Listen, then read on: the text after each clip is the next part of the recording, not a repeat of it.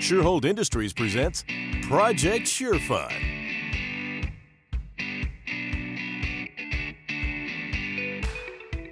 Hey, welcome to Shurhold Industries. This is where we design, manufacture, and distribute all of the amazing maintenance products that we make for your boat, car, or RV. Now we're sitting here in the back of our Shurhold Studios, which is the back of our facility, and we've got a really exciting project we want to share with you. This is a 23-foot Albury center console built by the Albury family in Maniwaki, Abaco. Now I happen to know the original owner, and it only had one owner. Now it's 10 years old, but amazingly taken care of. In fact, they just repowered it. But unfortunately, after riding it around for a bit this summer, we're realizing that this boat is starting to show the wear and tear of thousands of hours of great family use and 10 years of Bahamian hot sun. So to make this a Shurhold ready boat, we're going to put together a project series in totally refinishing this boat and bringing out that diamond in the rough. We're going to work on refinishing the fiberglass, look at replacing the rub rail. I'm going to have to figure out what we're going to do with that T-top because there's a lot of pitting and the canvas is starting to tear. The bottom paint and boot stripe need some love.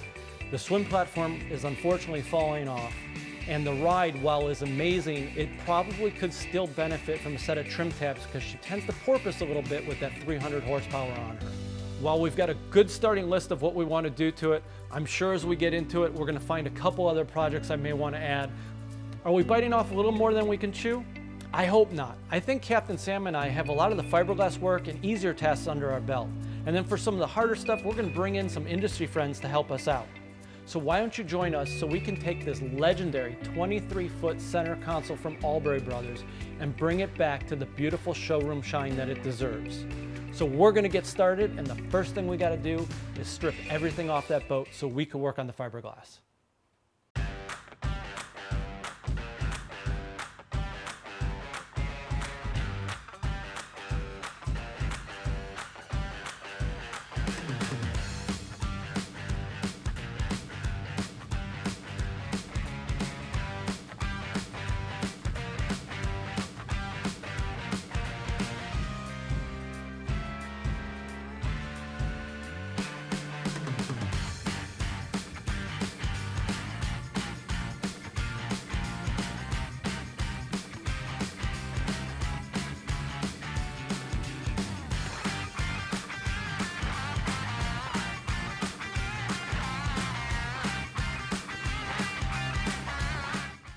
So far we've got the boat almost totally stripped down, and that went pretty smooth. We had to get the caulking off and the rub rail off and everything else that we needed to make sure we could get into every nook and cranny for wet sanding. I'm going to take the boat down to see Bobby at Birdsall Marine. They did the original T-top work on this boat 10 years ago, and while it held up great, I want to improve upon it. So I'm going to get that down there tomorrow. We're going to discuss some options, and we could start working on wet sanding the console without the top in the way and the sides of the boat, getting it back to where we want it to be.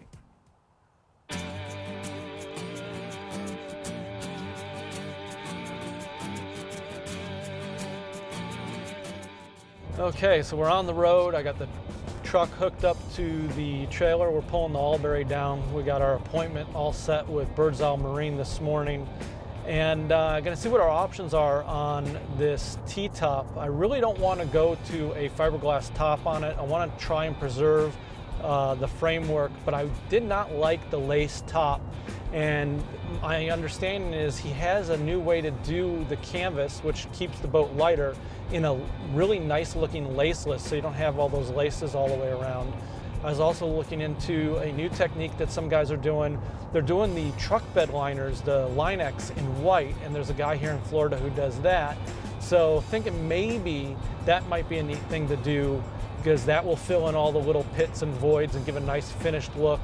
So we'll see what happens when we get to the appointment, see what input Bobby has, and see where we're at.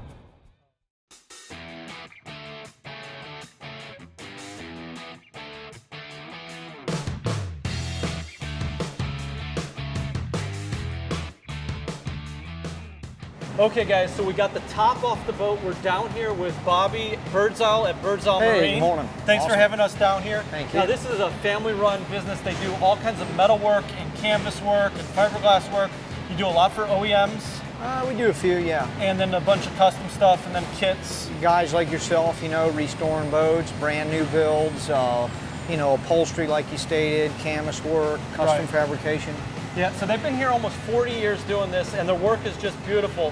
And this original work on the Albury project boat that we have was actually done here at Birdsall, and you guys shipped it over to Albury in Man of War. Yeah. Okay, and so it's held up beautifully. It looks absolutely beautiful.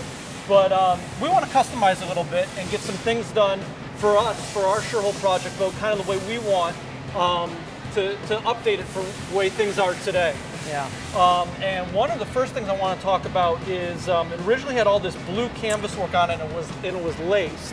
And I don't want to go to a heavy, hard fiberglass top, but you were telling me you guys have a laceless option now. Yeah.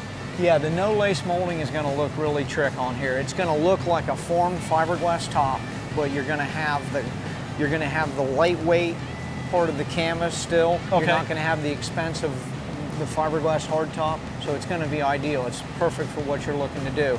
I understand we're going to be making a couple subtle changes to the top. You want to add a front tube light. Correct. So we'll do some welding there. We're going to put a radar plate in. Okay, that'll give us some future protection if we want to add a radar. Absolutely. And just a couple other things. And now, what about getting a handrail up under here for us to hold on to? Is that something we could pull off? Absolutely. I think it'd be good. You know, if you got to get to the top to, you know, obviously put your antennas down and up and stuff. And the no lace molding that look is a beautiful look, but the handrail also will protect people from grabbing the canvas. Okay. So by putting that handrail on there, that'd be good. Okay. Nice, yeah. That'd be great.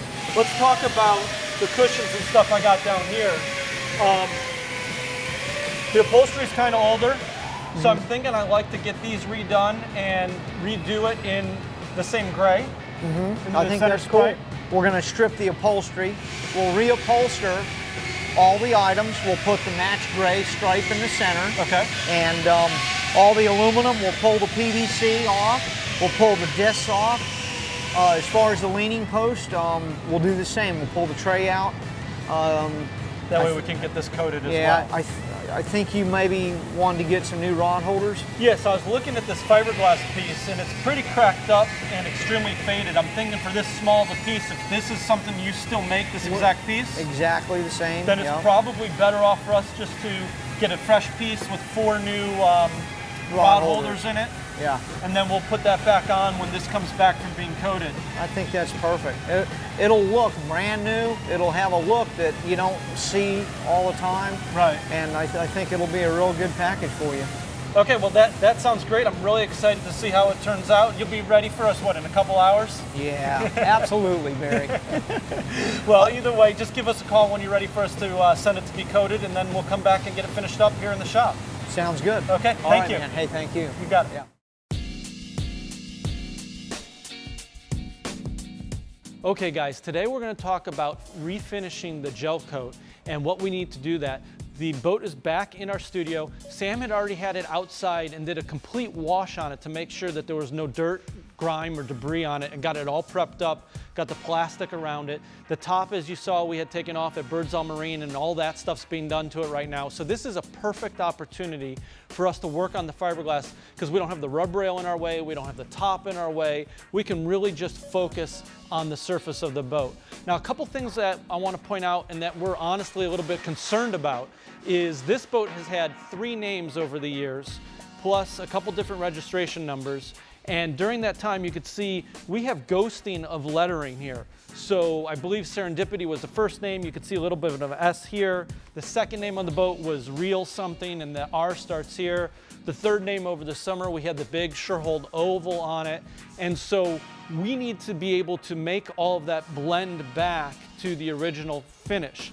Now, depending how long some of these sat here and how much direct sun that got, will determine how well we're able to do that. Some of these I'm expecting will come right out, and some of these may not come out perfectly, and that's just the case with gel coat in the sun the way it's been baked. But what we're gonna do is we're gonna wet sand it and get it as close as we can. Now the good news is, once we're done and it's out in the sun, over time, the sun's gonna help fade everything back to where it was. And there's a couple other tips and tricks that we might do with the new name and the graphics to hide some of what's going on. Now we need to look at what tools we need and what process we need. So let's go over to our workbench and see what Sam's got prepared for us.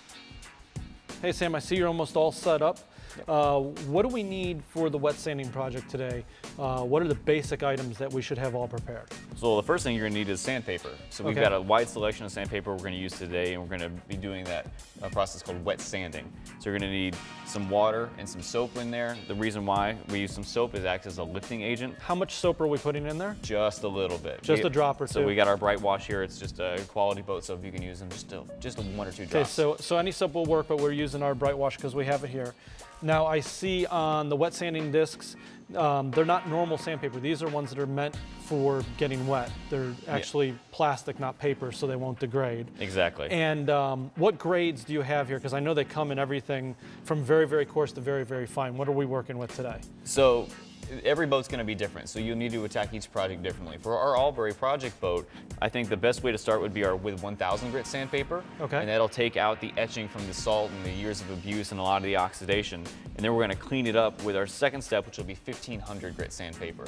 And from there, we should be able to buff it to a final shine. Now guys, when you're wet sanding or doing anything this aggressive on a boat, we always recommend starting light and going a lot heavier because it's hard to undo if you go the other way. The other thing I'm going to recommend is starting in an inconspicuous spot and testing it to get your project done. Now Sam's already done that before we started and figured out exactly the process we need for this project and for this boat, but your boat's going to be a little different depending on the age of the gel coat, the thickness of the gel coat, the manufacturer of the gel coat. It's a little bit of a trial and error, so you do want to take it slow and you do want to test the spot before you begin. This is the project that's working for us on this vessel, and the process is going to be the same for you, but the exact sandpaper grit you start with and how many steps will be dependent, again, on all of those variables. But you can never go wrong by starting light and working heavy. Never go heavy first, okay? So that covers the sandpaper. Yep. Which one of the Shurhold polishers, I see we've got all 3 of them here on the table, what are we going to use for the wet sanding? But we're going to use our lightest tool. This is our original dual action polisher. Okay. It's got a tight little oscillation, so it'll give us a lot of control when we're working on the vessel. We won't get out of hand, and we can work with these oscillating motions. And what that's going to do is going to keep the temperature down on the gel coat, so we won't have any risk of burning or swirling, even with sandpaper. Okay, and the other great thing about this tool, guys, is even though it's electric, it comes with a GFCI protector, and since we're going to be working with spray bottle of water and all that, we want to keep you guys safe. So do make sure that you're either using an air-powered tool or something that's got some electrical protection to it, like our Shurhold original dual action polisher. So the sanding discs, I see you've got some spacer plates. Yep, these are adapters. We're going to use these to go from the backing plate that's a little bit harder, and this will add a little bit of flex and be able to support these sandpaper discs. The sandpaper discs, and all those are available either online or through a local fiberglass supply shop. Of course, yes. Not something that we make directly, but definitely easily available. So we've got our polisher, we've got our sanding discs, we've got our water. Last but not least is safety. What type of safety gear do we need when we're doing this? This process is going to involve a lot of splatter, a lot of material coming off the boat and into your face and into your eyes. So if you look to your left, we have safety glasses and a breather mask. Okay. And that'll keep you, perfectly fine throughout the rest of this process. You won't be any damage or hurting yourself. Okay, and then I see we got some gloves just to help keep ourselves clean as we're working along. It can be a dirty process. It can be a dirty it's nice process. to stay a little bit cleaner. So these are the things that you need to keep safe. Yes, sir. Okay, so from there, let's talk about the beginning and the end, where we're starting, where we want to end up. We use an item called a gloss meter, and this is going to tell us exactly where the gloss level or the level of the oxidation is already on the boat, and when we're done, it's going to show us where we ended up. Now a 90 on the meter is basically a mirror finish, and that's going to be our goal, and we'll see what we can achieve with that. But you guys at home don't have one of these, so we're going to show you a little trick on how to use one of your bottles of Bright Wash or Pro Polish or Buff Magic or something else you have to kind of get a gloss reading, and we'll show you the comparison. So let's start off by getting a before reading, and then we'll get into the project. So back to the boat. Okay, so let's talk about the initial gloss readings and where we want to head on this boat. And we're going to take a look at two different areas. This is an oxidized area that's never had any names or stickers on it. And then we'll take a look at an area that's had several stickers and names over the years. We're going to start with our gloss meter. Turn this thing on. It will automatically calibrate. There's a black mirror in here, and it calibrates it right around 90-91, which is where the reference mirror is, and that's the black mirror there. And we'll take some readings here. Okay, so up here we've got about a 22, a 15, a 22, a 30, that's the best spot we've seen so far, 18, 18, 19. So everything's pretty much under 30, about 13 to 30, which is all very, very dull, nowhere near the black mirror 90, which is our goal for this. If we move over to an area that's been a little bit protected over the years, let's take a look here. We're getting a little bit higher in the 28. I even have a spot that's showing 50, mid-20s, mid-40s. So a little bit better where it's been protected, but there's been several stickers there over the years, so you don't know which ones had how many years. So we're starting really everything in the below 30 area, a couple below 50, with the goal of getting to 90. Now at home, to give you a sense of what that would be using the bottle test method, what you do is you take that same area, you lay a bottle vertically against it this way. Nice bright label on this helps it, and you want to put your head at about a 45-degree angle from where the bottle contacts the boat. And by looking down at it, in this area where we were getting the 20s, you could see very little, maybe up to the black line, but no clarity at all. Over here, where we have a little bit more gloss, when we were showing stuff into the 50s, I can see from that same 45-degree angle about halfway up the bottle, but again, with no clarity, can't make out the words or anything. You're gonna see when we start getting up into the 80s and hopefully 90s in some of the areas on this boat, we're gonna be able to see the whole bottle and a lot more clarity of reading the words. So that's a great way to see where you're at and where you're going when you do that. So now that we've taken our tests and our readings and know where we are and where we're gonna be, let's get Sam on over and let's start prepping and doing our first wet sanding area and see where it goes. So Sam, come on over with the cart and start the process of wet sanding the boat. Okay, now that we got all of our safety gear on, let's talk about what we need to do to set up the tool and our first couple steps in getting started. Sure. So obviously you need your dual action polisher. To set this up for wet sanding, we're going to grab one of our spacer backing plates. These are flexible and can be purchased almost anywhere, any fiberglass detailer. And you're going to center this on the backing plate. If it's not centered, it'll kind of move in an odd out of round, and you don't want that. You want to be as close to even as possible. Okay, and which sandpaper are we going to start with? We're going to start with 1000. Okay. It's our most aggressive sandpaper we're going to be using today, and so it's going to be cutting into the gel coat a pretty good amount. And now I know there's the sanding side and the Velcro side, so obviously the Velcro side goes against the pad, the sanding side sticks out. So you do want to check and make sure that you're using the Velcro side against the disc and the sanding side against the vessel.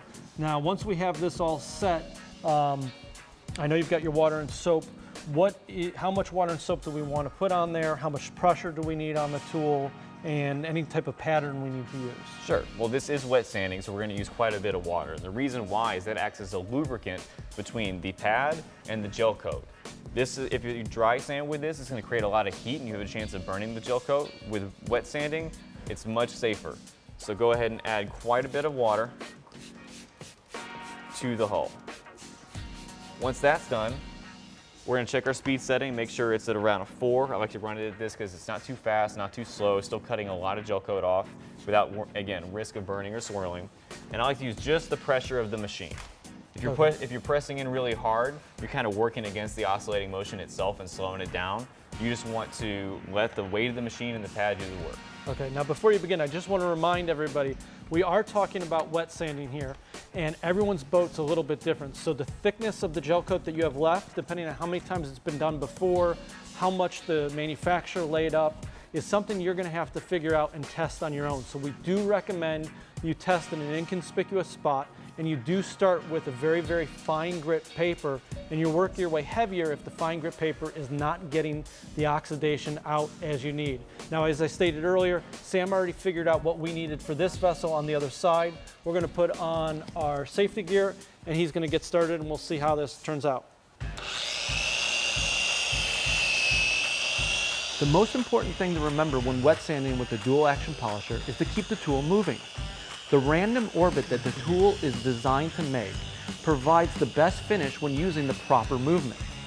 Do not use a circular motion.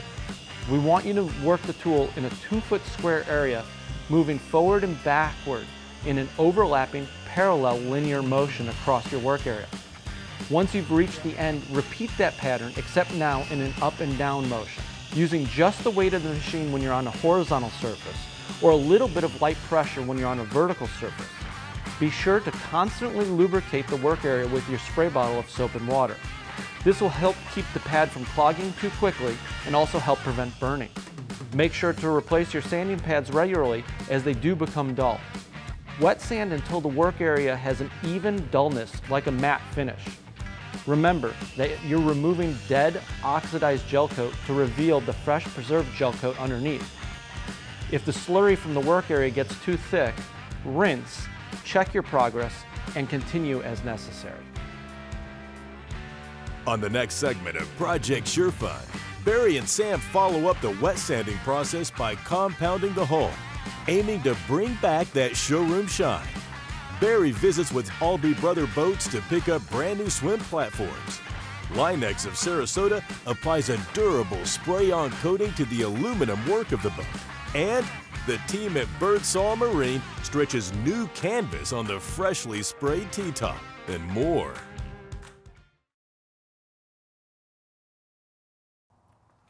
Come on, guys. Who left mud on my end screen?